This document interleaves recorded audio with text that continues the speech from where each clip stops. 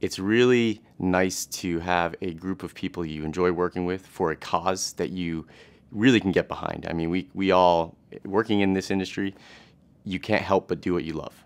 And so helping the injured party, and I'm a little bit more removed than our producer force, but it's still so beneficial each and every day. And so to help lead and to help try to grow our industry and move towards that next step, it's invigorating. It gets me enthused every day, and I'm excited to be a part of our next step. And when I look at the president role, I don't necessarily look at it as one person having to dictate down something.